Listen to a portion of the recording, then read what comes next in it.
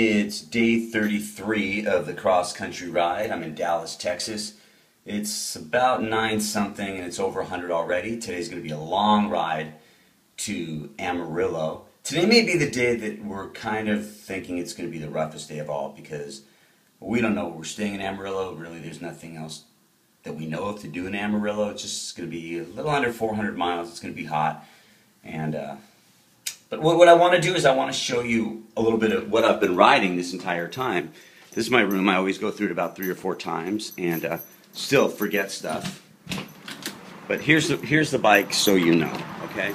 That's it. It's a 2010 Harley-Davidson Road Glide. You've seen it probably in some of these videos, but what you didn't know, on here is a tent, a sleeping bag, and dirty clothes. We've only used the tent and sleeping bags once.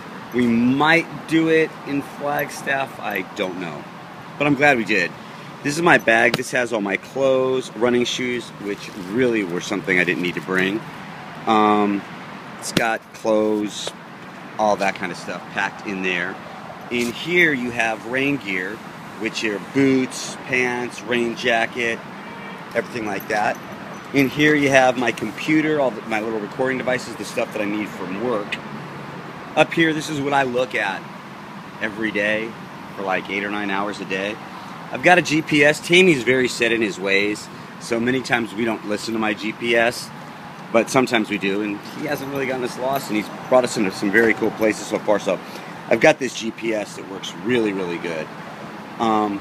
In here, I sometimes have my different glasses. I'll have a charger for my iPhone, a charger for the GPS.